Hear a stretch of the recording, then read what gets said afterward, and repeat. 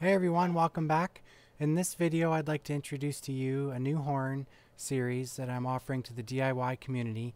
This is the Sabourin Horn. This is the successor to the Sabourin Horn, and it's got a number of improvements that I'd like to touch on in this video, starting with the clean appearance at the back of the horn. So if you recall, the Sabourin Horn had support ribs.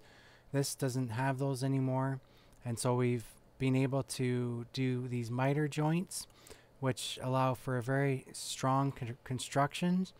And if you're using a crosscut saw or a sled on a table saw, you'll be able to easily construct this horn. So the next thing I'd like to look at is the horn flare geometry itself, which is now using the ES curvature.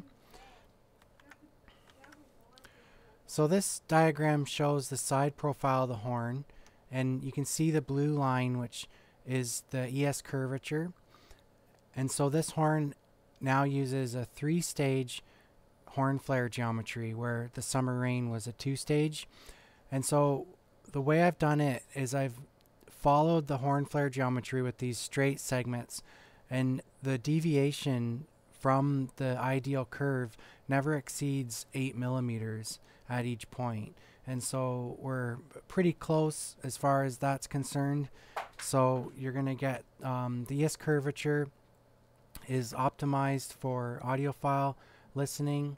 And so I've also included a very wide throat angle. And so you can see here I'm using a 16-degree angle in the throat. And so what this does is it really minimizes any standing waves in the throat. From my testing, what I've found that if it's under 8 degrees, then that's when you start to see those standing waves start to get set up. So another interesting aspect to this horn is the very wide mouth angle of 71 degrees. And so that's going to do two things. It's going to reduce the first order reflections, where the sound reflects directly back down the horn throat, creating a resonance. And the other nice thing is that because it's such a wide angle, is it's really going to reduce edge diffraction off of the horn mouth.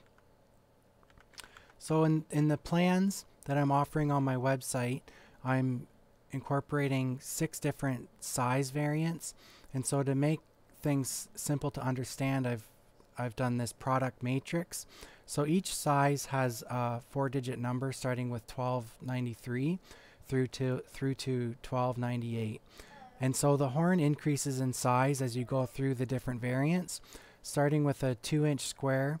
And so if we go over to the SolidWorks, you can see that it uses a 2-inch square in the mouth. And if you use a throat adapter, you can actually add a compression driver such as the BNC DCX 464, which is good down to 300 Hertz. And so the 1293 plans is sized for a 300 Hertz cutoff. Included in the plans is the 3D CAD file for the throat adapter, so you can have this 3D printed or CNC machined.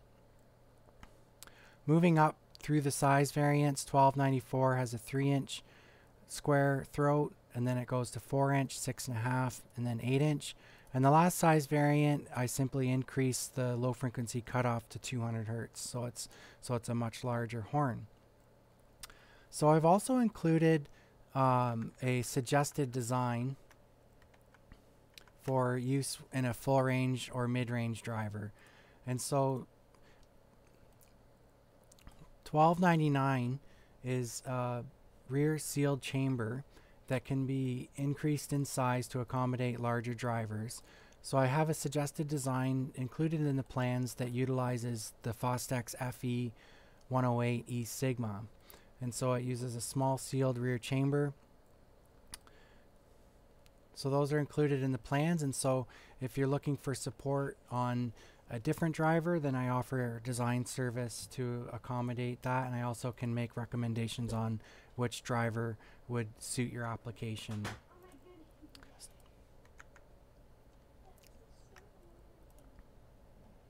So here I have a design configuration with a 15-inch base cabinet flanking top and bottom. So this is a good visual representation of the 1293 size, which is using a horn mouth dimension of 500 millimeters or half a meter with the height and the width.